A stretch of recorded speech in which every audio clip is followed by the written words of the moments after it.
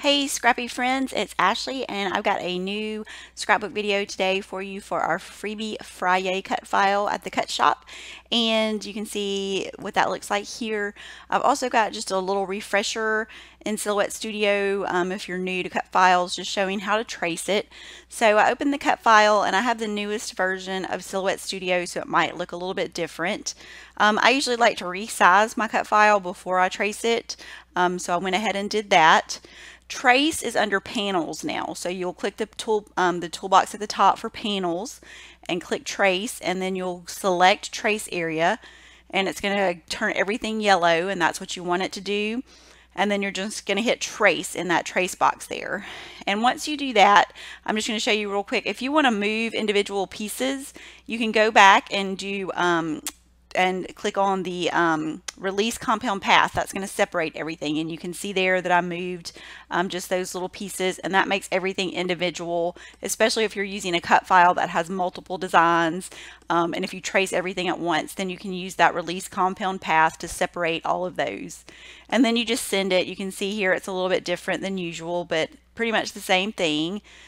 Just a little bit different look. So I'm going to get started. I'm using the OASIS collection from Crate Paper, and I actually have a giveaway at the end of the video for some of the OASIS collection.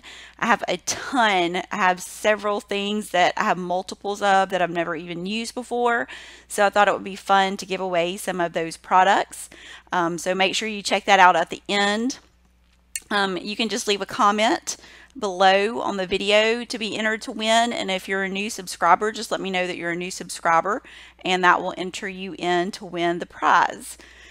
So I'm going to back this cut file with some papers from the 6x6 paper pad, and I'm just going along.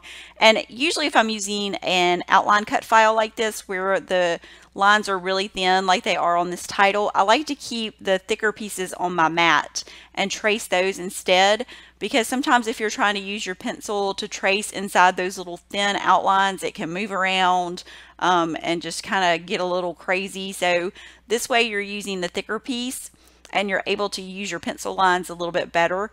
So that's what I chose to do for this one, and I'm just going to do a little bit here for you to see how I'm doing that. I just kept all those inside pieces on my mat to keep them kind of organized and in place, so I would know which piece went in which position. So I'm just going to do one more here on the little ball, and then I wanted to add some stitching. I didn't really want to add any hand stitching to this layout, but I wanted to bring in some machine stitching just to give some extra texture. So I'm just going to go around both of the O's in the title a few times, and I kind of just made it messy. I didn't want it to be neat stitching, so I'm just going to do that first one. And I went around about 3 or 4 times on both of these just to get that stitching. And you want to be careful when you're stitching something like this if you're stitching it off of your background paper, because those little pieces can get caught up against your sewing machine, your presser foot. So just make sure you're kind of guiding that. And I kind of went a little slower on this just to kind of keep it from doing that, but obviously it's sped up for you here. And you can see how that looks there finished up. So now I'm going to start putting the layout together, and I'm adding a good bit of adhesive to this just to get it to stick in place since I have those thick letters. So I just wanted to make sure everything was stuck down. And I love this background paper.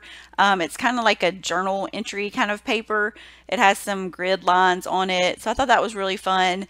And it was a kind of a neutral background without being a cardstock, like a solid color or neutral cardstock. And I wanted to go back and add in the little pieces on the O's and the P. I wasn't sure where all of my embellishment and photo placements and everything would be on this. So I just went ahead and put all 3 of those back in just because I wanted them to be there to show in case I didn't cover that area. And I'm looking for my photo placement, so you can see I am covering up part of that in the O there, but that's okay because I like the layers and I like to kind of layer everything over. And you still know what the title says, so it's so big that you can kind of do those kind of things there.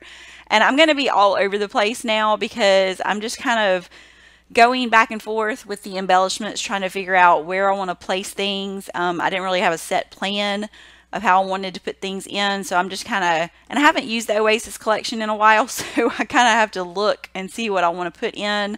I knew I wanted to mix the different embellishments, the cardstock, the stickers, the buttons, the little puffy stickers. So just kind of go back and forth between all of those different things just to find what I want to use. So I'm just kind of putting most of the things, I'm going to be putting most of the things over the title, and then I'll be putting a few things just outside the title. And just a little bit more about the giveaway. Like I said, it's some of the OASIS collection. So if you want to check that out at the end, it shows you what's included in the giveaway. All you have to do, like I said, is comment, and the giveaway will start today that the video is posted, and I will leave that open until Wednesday, July the 11th. And so I'll take comments up until then. And then I will announce the winner back on this video. So make sure you check back to see who is the winner, and so I can get all of your information and get that mailed out to you.